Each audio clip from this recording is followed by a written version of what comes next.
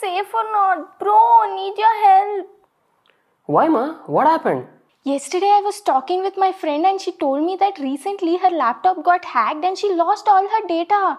Boy, I got so scared that I came to check my laptop. But I don't know how to check if it is hacked or not. Bro, can you please help me?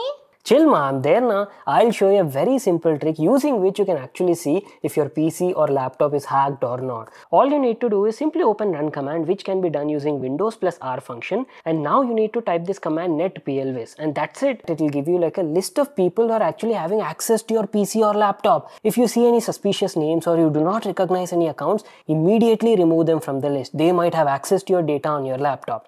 And that's it. This is how you can actually see if your laptop or PC is hacked or not. Wow, that was such a useful tip. So guys, if you also found this tip interesting, do follow and subscribe to our channel.